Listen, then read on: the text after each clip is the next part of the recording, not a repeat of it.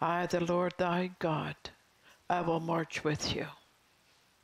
As you raise up the banner higher today than you did yesterday, I will be walking with you. I am calling you to walk like you've never walked before, in my strength and in my ability, and none of your own. I have come to march with you because we are marching right on up into glory. We are bringing in the harvest of lost souls at this given time and preparing the way for the second coming of my Son Jesus. Much destruction all around about, but my light in you will shine and it will break the darkness. I have been waiting for you to come forth as you did this night and truly praise me from the very depth of your being. You have seen nothing yet, but you wait and see what's going to begin starting tomorrow and never stop. I have brought my legion of angels with me, and they will perform the tasks that need to be performed in the days ahead. They will be with you. They will stand beside you, and they will help you fight your battles. You are not going into this battle alone. You are going with all the hosts of heaven by your side.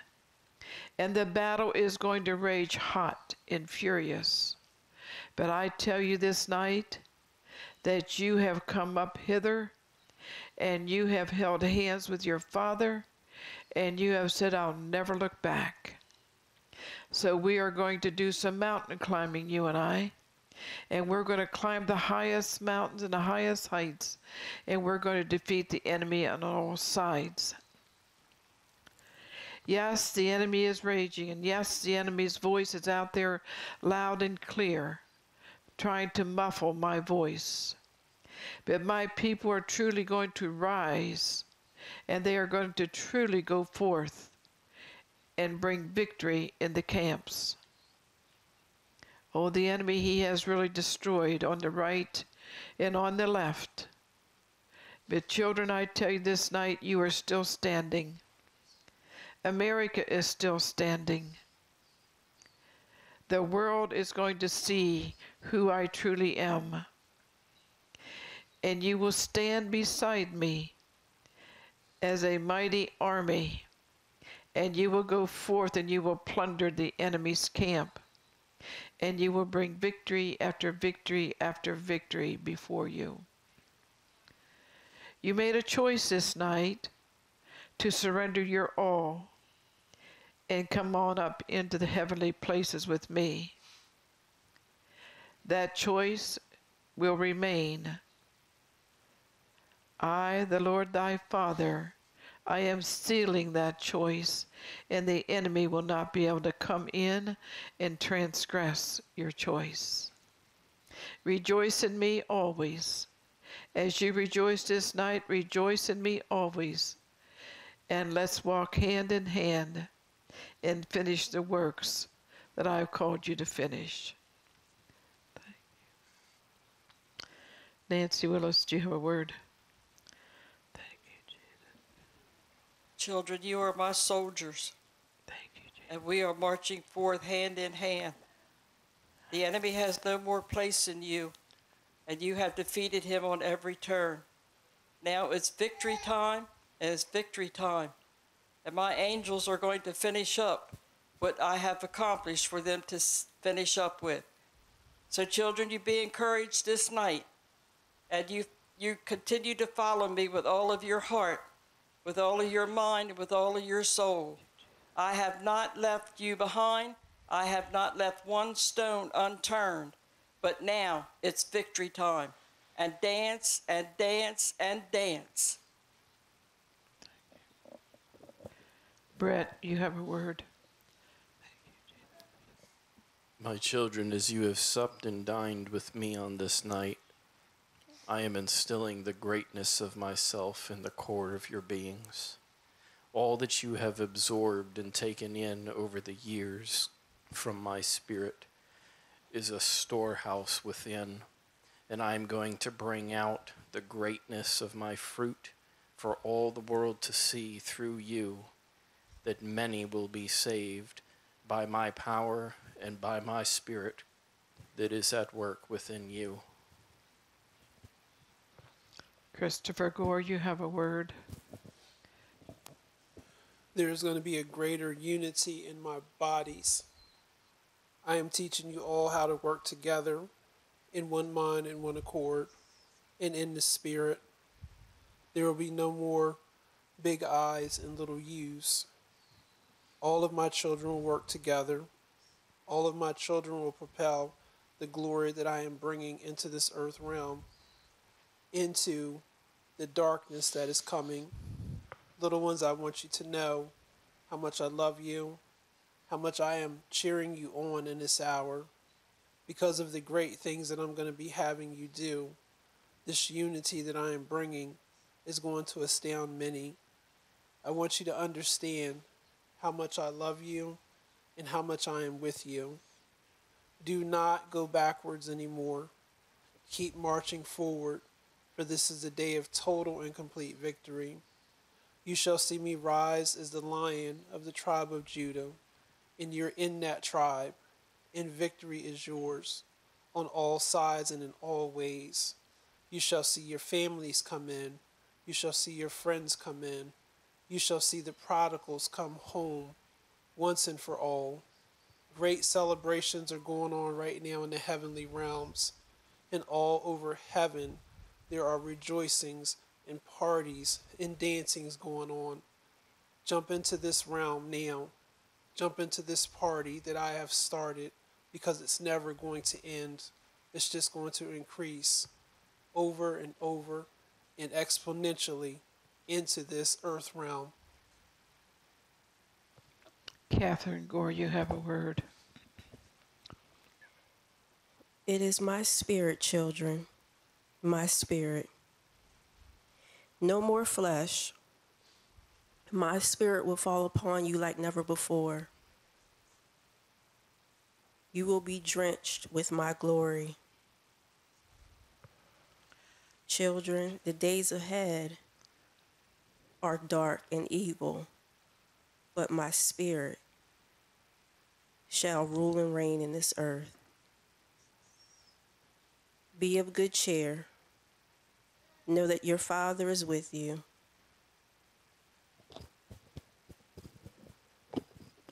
Barbara Alsap, you have a word. My children, I love you so desperately. I want you to come home to me so much, but I need you right now to complete these works here on this earth. My heart is beating for you, and I cannot wait until we complete what needs to be done, and we can rejoice now, but we'll really rejoice when you come up hither with me.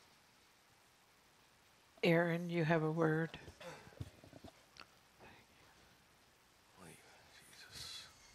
Children, the destitution has already been replaced with every blessing. Walk in that path. See that path this night and stomp your feet in surety of heart, and understand that everything that has led up to this moment has passed, and all you have is every blessing of Abraham, Isaac, and Jacob, the truth of your testimony, and the depth of my love for you. My sons and my daughters, there's going to be many things that are going to be happening in the world, but you have learned how to look at me and not what's going on around you. No matter how hard the enemy ranges, I am there. I have trained you. I have instilled heart of a warrior in you. And to war we go. And we go dancing. And we go stomping. And we go with great joy. for it is the beginning of the return of my Son and the destruction of evil. I'm just hearing God say that there's self-destruction on all sides. And if you don't walk with the Father, you're going to get caught up into that. And the enemy will take you out.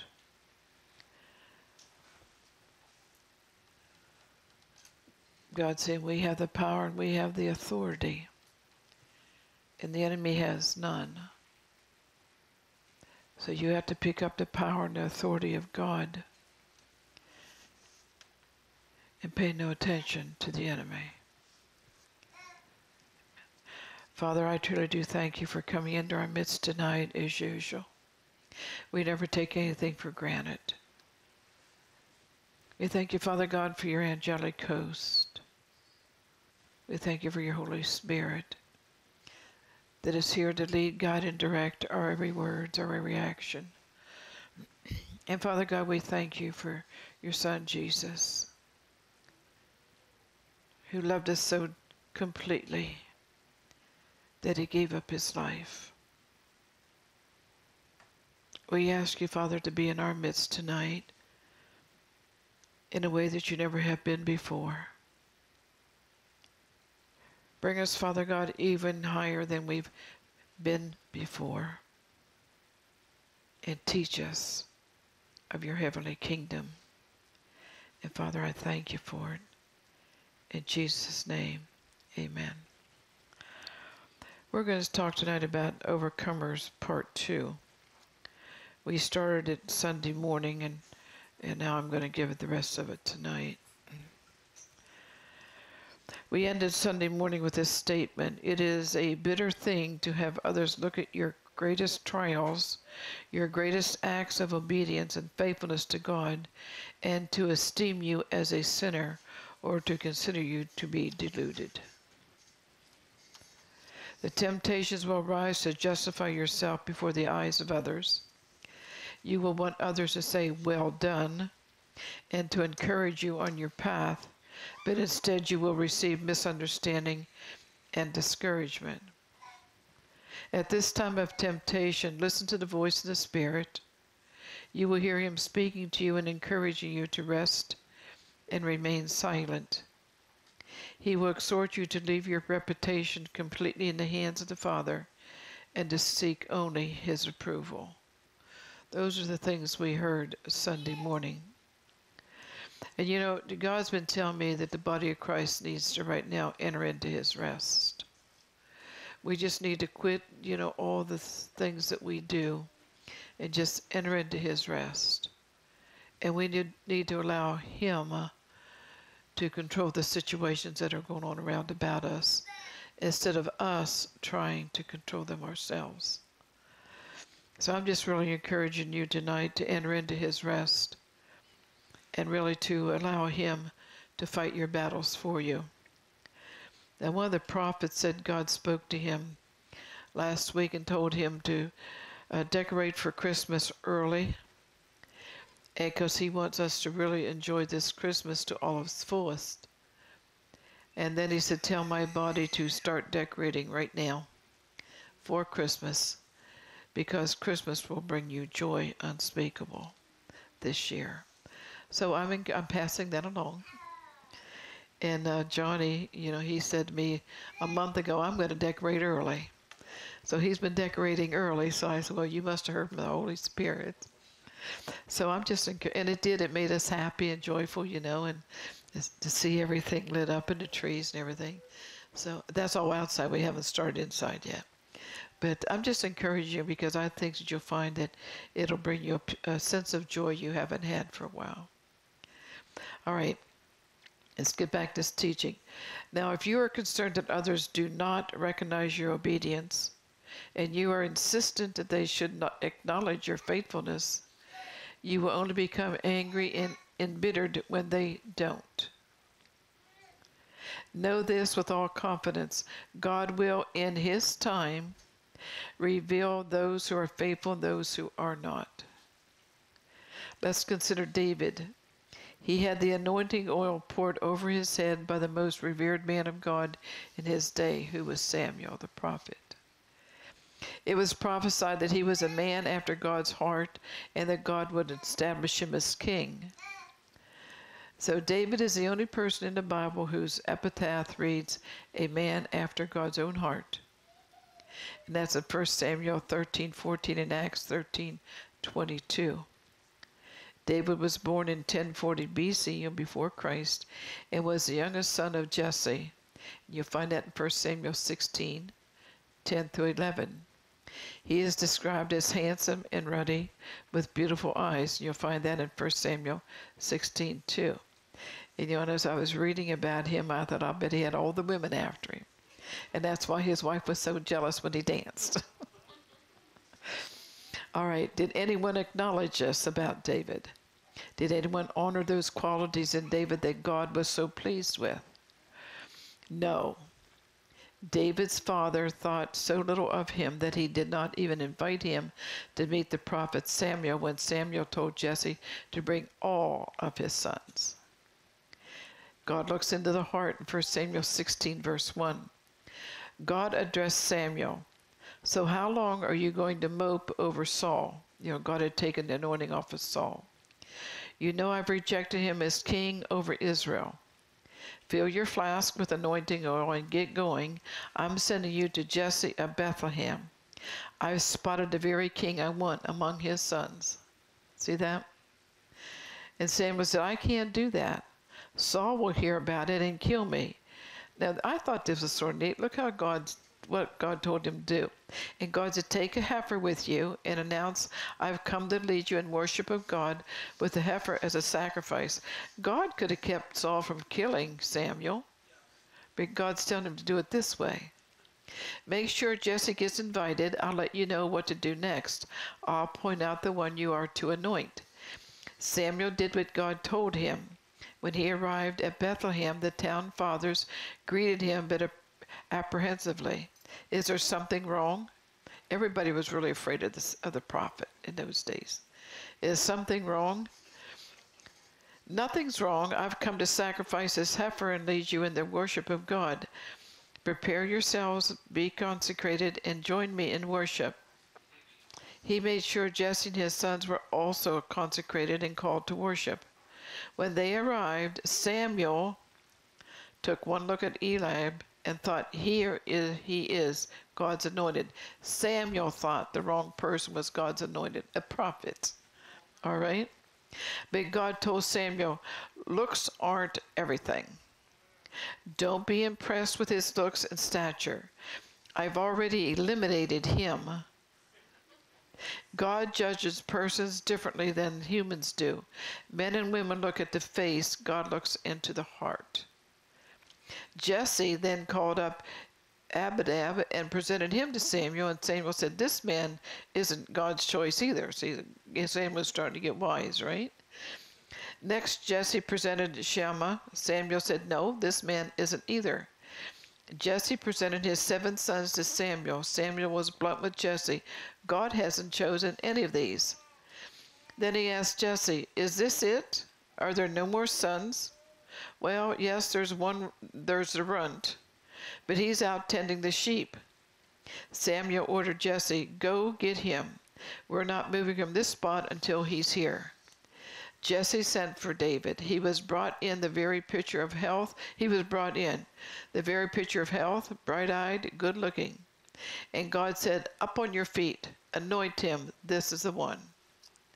Samuel took his flask of oil and anointed him. With his brothers standing around watching, the Spirit of God entered David like a rush of wind, God vitally empowering him for the rest of his life. Samuel left and went home to Ramah. But he was a very young man, but when God anointed him right then, God's Spirit went into him, even though he didn't become king at that moment. And the rest of his life, the anointing was in David.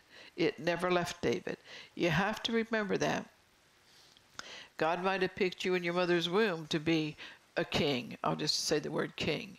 And when he did, the anointing was in you, and the anointing never left you.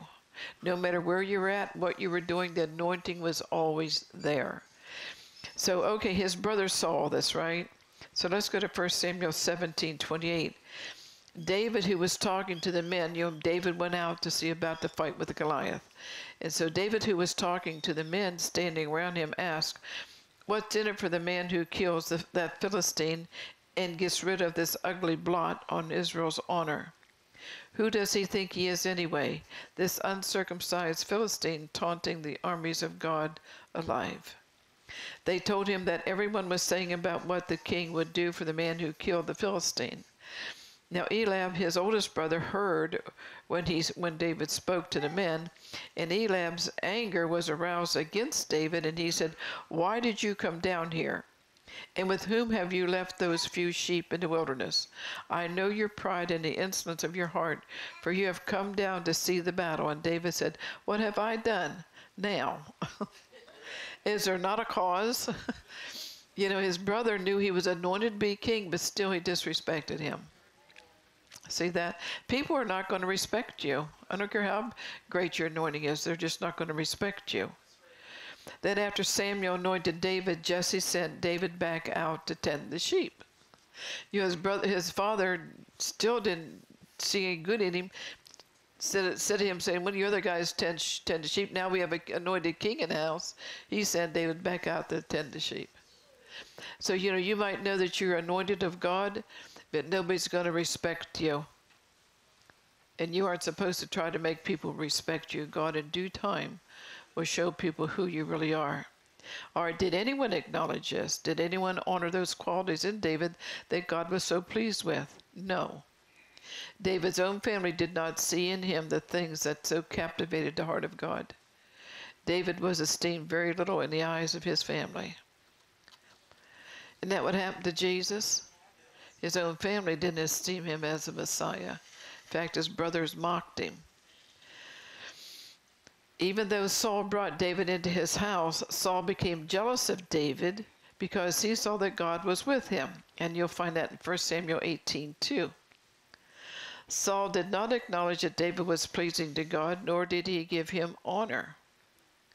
Instead, Saul sought to kill David without a cause. 1 Samuel 22:3. Saul saw how David killed Goliath as he was a young boy, and he said he wanted him to come to his home and stay there, which he did.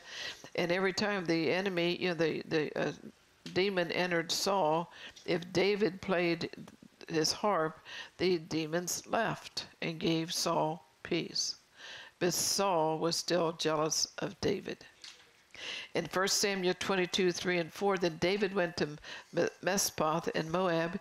He petitioned the king of Moab, "Grant asylum to my father and mother until I find out what God has planned for me." See, David's putting his mother and father in safety. God could have kept them safe. There's nothing against David. I'm just showing you David, even though he was anointed to be king, still had to protect his family. David left his parents in the care of the king of Moab. They stayed there all through the time David was hiding out. So here we are. We have David. Then, he went to the cave, and this is the king, anointed king. David went to a cave and hid out. So if you go to a cave and hide out, don't worry about it. David did the same thing. In Psalm 27:9-10, David says, "Do not hide your face from me. Do not turn your servant away in anger. You have been my help. Do not leave me nor forsake me, O God of my salvation. When my father and my mother forsake me, then the Lord will take care of me." See that? David saying, everybody else is forsaking me. God, please don't you forsake me too. That's what he's saying here. He said, when everything's going down, I know you're going to take care of me. So how many of you sitting here today, your family has forsaken you? They belittle you, and they can't understand what's going on with you. They've forsaken you, but you have to cry out to God, don't you forsake me too. Be there for me when I need you. What bitterness it must have been to David for his family to forsake him and to not understand that he was suffering unjustly. Same thing happened to Jesus. The same thing happens to some people in the body of Christ. For many years, David walked in wilderness places where he was humiliated time and again. At his lowest point, the very men who attached themselves to him spoke of stoning him. When did they do that? At his very lowest point. When are people going to forsake you? At your very lowest point. When you think they're going to rise up and be with you, they walk away from you. And 1 Samuel 25 verse 10 says, Nabal accused David of being an unfaithful servant to King Saul, when David had been the most faithful of servants. And Nabal accused David of having rebelliously broken off from Saul, when the truth was that Saul was seeking to kill David without a reason. See how this works? In great anger and exasperation, David responded from his soul, and he and his men went forth with the intent to kill every member of Nabal's household. Yet God sent an intercessor in the form of Nabal's wife, Abigail, to keep David from taking vengeance into his own hand. David listened to the voice of Abigail, and he was genuinely grateful that he did not carry out the rash action that his soul was leading him to perform. Watch what you do when you're upset and everybody's rejecting you. In 1 Samuel 25, verse 32, and David said, Blessed be God, the God of Israel. He sent you to meet me. He was talking to Abigail. And blessed be your good sense. In other words, Abigail had more sense than he did at that point. He was anointed king. Bless you for keeping me from murder and taking charge of looking out for me. See that? God will send somebody to you and intervene when you're going to do something stupid. When you're at your lowest point, that's when you do stupid things. All right, God's people who journey to Zion will encounter many events similar to this one. People will deliberately interpret events in a manner that is inconsistent with the judgment of God. These are things people's going to do to you. They will speak evil of your good works, and they will reproach you for your obedience. The tendency of the flesh and soul of man is to respond in defense of one's reputation, even as David set out to do when he was going to kill her husband. Yet God will send an intercessor in the form of his Spirit to counsel us to not go down this path, nor to take up the sword in defense of ourselves. And I'm guilty of this, because just the other night I cried out to God and said, God, why? Why is all my life with you, people have been coming against me? Why? We already know, because some are born for sorrow, you're born for sorrow, and this is going to happen to you. All right? So we need to quit asking why, because you just have to repent. You just wasted a whole lot of breath for nothing. All right? You really should just be rejoicing that you're being come against, because that makes you know that the enemy knows the power and authority that you have in Christ, and he knows who you are, and he's trying to destroy you. So I don't want to see no more of this junk that you throw out there. Why me, Lord? Now, you all said amen, so you better believe that, mean that. Abigail healed David's wounded spirit by telling him that he would surely see the fulfillment of all the things God had promised him, and that's in 1 Samuel 25, 28 through 30.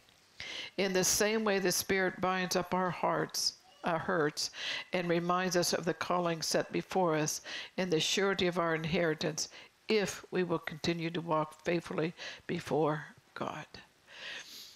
Whenever you have a high calling upon your life, it's really a lonely place to be, because nobody understands you, and I don't care what you do, they always talk evil about you. And even if you're helping people, they still turn around and come against you and talk about you. I've spent close to 40 years of living this, so I know what I'm talking about. And you've done absolutely nothing wrong except serve God and do what God's telling you to do. But every place you turn, and the thing that will hurt you the most is whenever you have people in your congregation. This happened to me years ago. And and you laid out you just gave your life for these people. And then they all of a sudden one day decide that you're evil and they go tell people about it. They bring their pastor in here, and she stands between me and them because I'm the devil. And she tells me so to my face. And the woman's sitting there smiling because now this pastor thinks I'm evil. That was the biggest hurt that I ever went through because I thought, I love these people and I thought they loved me. They're the ones that talked me into getting this building. Amen. Then they left me and talked about me. I'm just warning you, this is what's going to happen to you. This is what happened to Jesus. This is what happened to the disciples. Are you able to carry this load? You when people come against you wrongly. All right, where am I at here? The Spirit would entreat us to not use a sword in our own defense. What is a sword that we are tempted to take up? The tongue. Proverbs 12:18, there is one who speaks like the piercing of a sword, but the tongue of the wise promotes health. The truthful lips shall be established forever, but a lying tongue is but for a moment. Please don't try to vindicate yourself. God will do that at the proper time. If you really walk in the Spirit, you will always know when God might tell you something, but you won't be able to give it until it's the right time. And then at the right time, everything comes out smoothly. The person you're ministering to will receive it, and then God's glory is shown. All right? So everything you hear from God, you don't need to go spill your guts about it. You just need to hold on to it and wait for God to bring it out. I'm just going to give you an example. Years ago, the Lord told my grandson, you will serve me. You will. You will, It can be in jail or out of jail. It's totally up to you. And he's in jail right now. And he's really, upset. And finally, last night when I was talking to him, the Spirit got on me. And I said, honey, I need to tell you something. Please don't get mad at me. And I reminded him of what God said. And I said, maybe you need to start talking to Jesus. He never said a word. He didn't get upset with me. But I know if I'd have said it any other time except last night, at that time, he wouldn't have received it. Are you understanding this? And then see, it carried on over during the night. I was in my office praying and everything, and I was getting a song service together, and this song came on, Why Me, Lord? And I knew God wanted me to give that to him, so I looked up the words to it. And then there was 2 other songs, I can't remember the titles, but they were all, how could you love me when I'm so dirty? And so I printed them out. The next song came on, it was nothing. No anointing. It was a good song. No anointing, no nothing. In fact, I had to turn it off. But those 3, and I don't know why that song came up, but the other 2 followed. I do. It was the Spirit of God. And they are the songs that he's going to read. I mailed them out this morning. And that's going to be the icing on the cake. And that's what's going to cause him to repent. And he's not a bad person at all.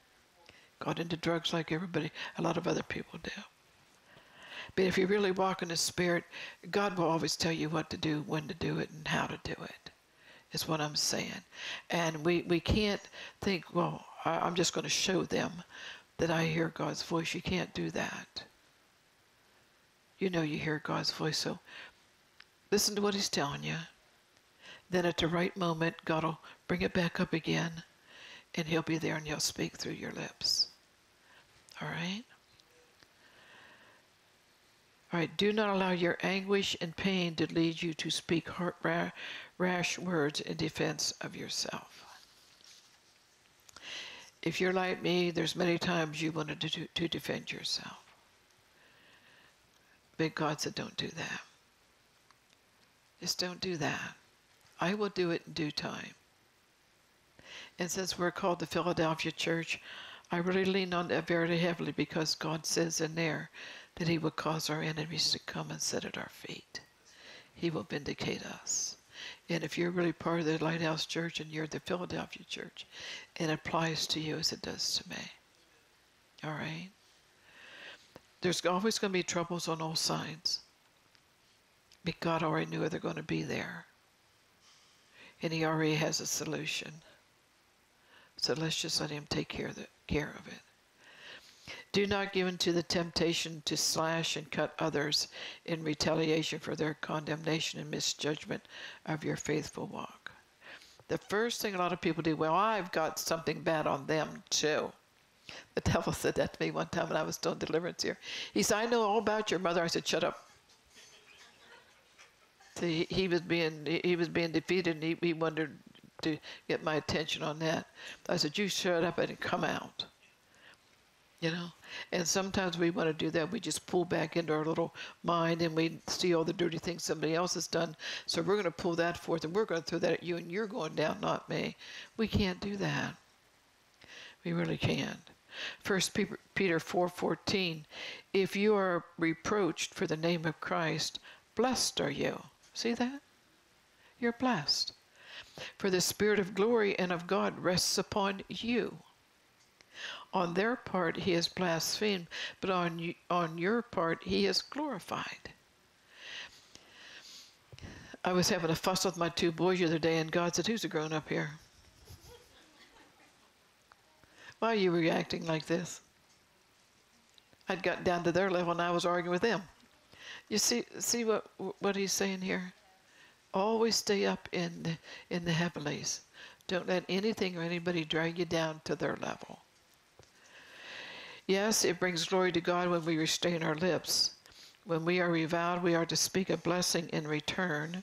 When men and women do not understand, when family and friends condemn our walk, we are to entrust our reputation to the hands of the Father, and in due time he will manifest his righteous servants. Some of you have been walking through this all your life, and you just need to get out of that walk. Those who would be citizens of Zion must rule over their tongues. In Psalm 141:3, set a guard, O Lord, over my mouth. Keep watch over the door of my lips. We need that. We need to memorize that verse. Amen. Something happened to me about a week ago, and I said, I know it's the devil working through them, but I like to take their head and stick it in a bucket of water. You know, I really wouldn't do that, but I say stuff like that every now and then. Get all that mess out of me, then I say, God, you know what's going on. You just take care of it. Amen. Do not seek to justify yourself, but allow room for the Father to do so.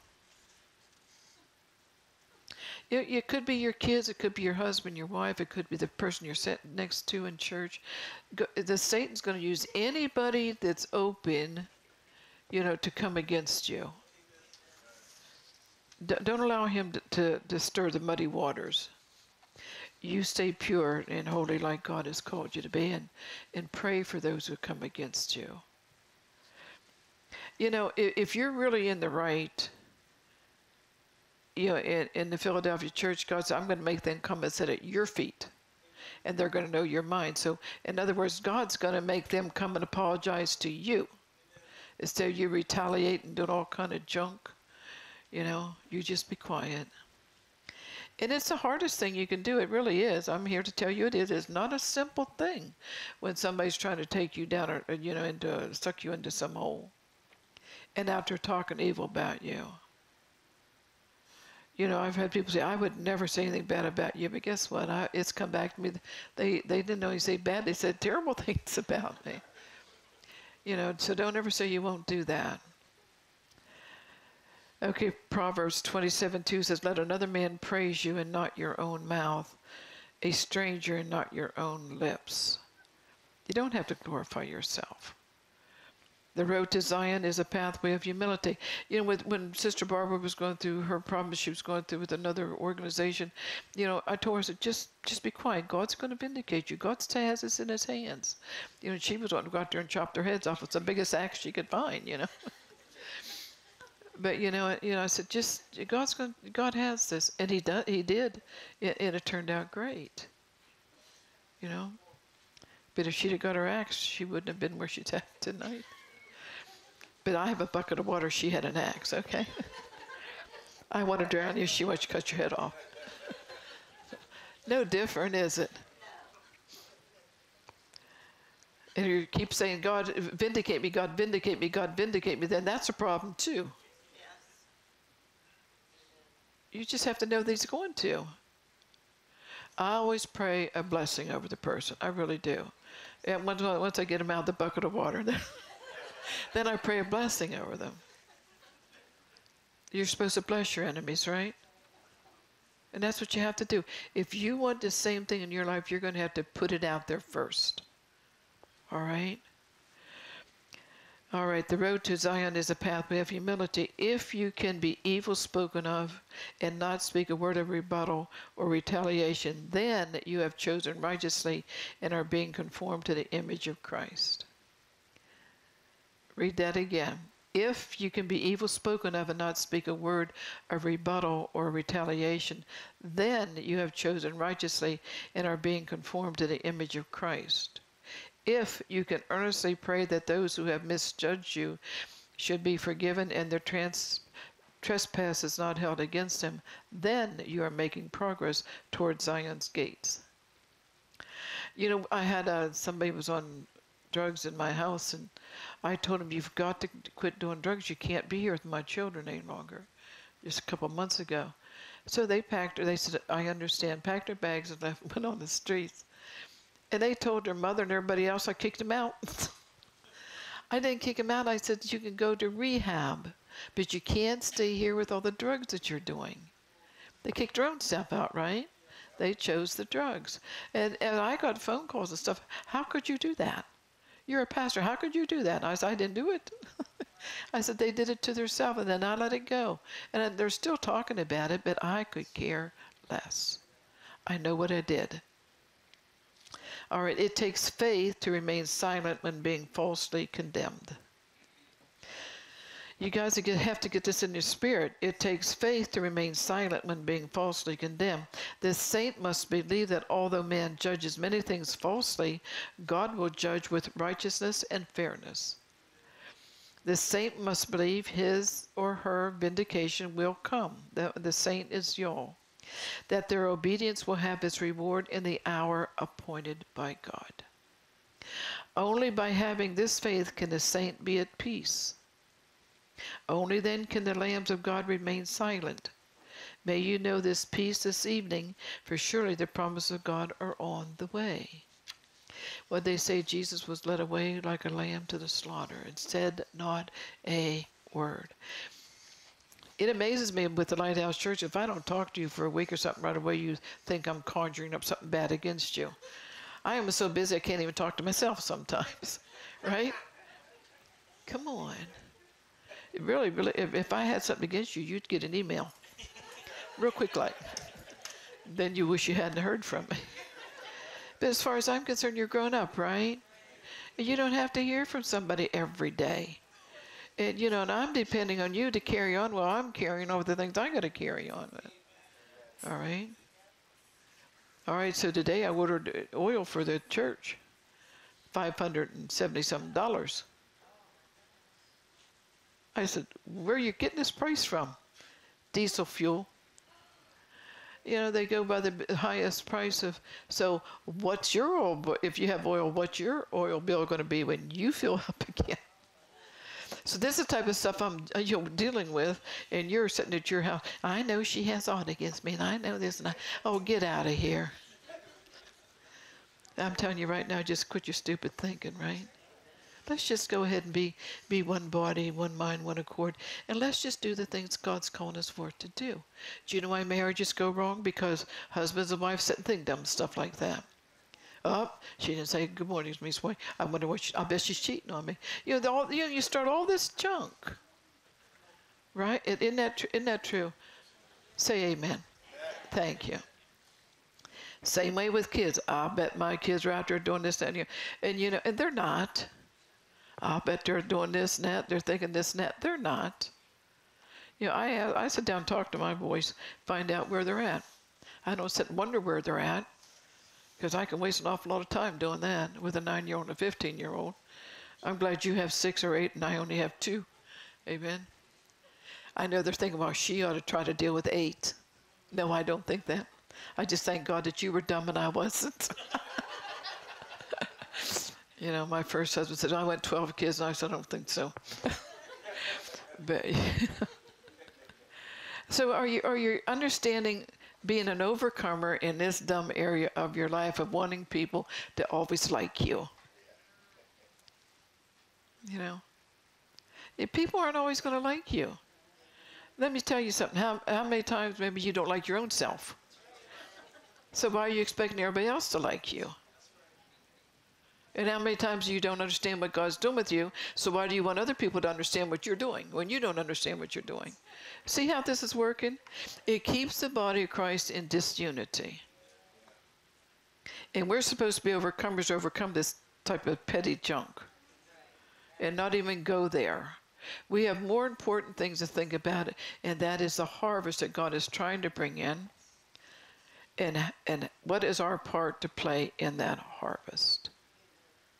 All right. Just, you know, the other day, God told me that whenever President Trump runs for presidency, the reason why the devil's dragging this out and not letting him be in office right now is that the people are going to get tired of hearing his name and tired of him, and they won't vote for him. That's what God told me. And then the sister back there told me that some people said they wouldn't vote for him. Why? Because all the junk's going on. This is how the devil works. And I hope he doesn't get into this here, vindicate me stuff. And I prayed about it the other night. I said, God, if you want him in office, he'll be in office. You know, that's what you need to pray. If you don't know how to pray, say, God, your will be done in this situation. You know? God, this is what I want to happen. God doesn't care what you want to happen. I want, that's might be bad news to you, but that's the truth. He wants his will done in your life. So let's just put God in the center. And let's just throw out our dumb thinking. And let's just let God do what he, you know, let God run the world. Our job is to pray. Right? We can't run the world. We already know we messed it up bad. So we already know we tried that and it didn't work. Let God run the world. Our job is to pray. And if you're like me and even Chris Gore, we were talking, and even Adam, God has us praying a lot. Even you, Grace.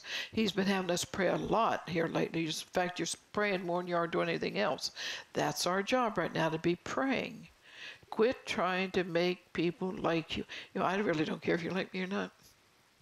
You know, I didn't come to your house and say, please, please, please come to church. I didn't do that. The Holy Spirit brought you into the house of God because the Holy Spirit wanted you to hear this message. You know, and if you feel like you don't want to listen to me, you can get up and walk out the door. The usher will trip you as you go, but you're free to go. No, he wouldn't do that for nothing. Do you see what I'm saying? Quit thinking, oh, I got to sit here. They're going to get upset with me. They're going to get upset with you no matter what you do.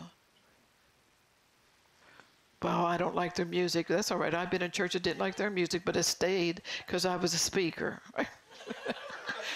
But, you know, let's just quit this petty stuff is what I'm trying to get across. God's trying to get, this is not really how I was going to do this, but this is how God is doing it. Isn't our God good? Don't you think it was wonderful how he had each one of you, if you listen to what each person was saying, it was building upon the other? Don't you think that's wonderful? God does things like that. You know, man can't conjure that up. But God can do all things. All things. So how many of you are ready now to just throw this stupid thing, I want everybody to like me, out the window? Do you really want to get rid of that spirit? Then the altar's open for that, for God to give you strength to quit wanting people to, even you kids in your homes, quit wanting your parents to love you. Either they're going to love you or they're not. And you can't force their emotions, right? So kids, just say, God, you're my father, you love me, and you deal with my parents if they're not treating you right.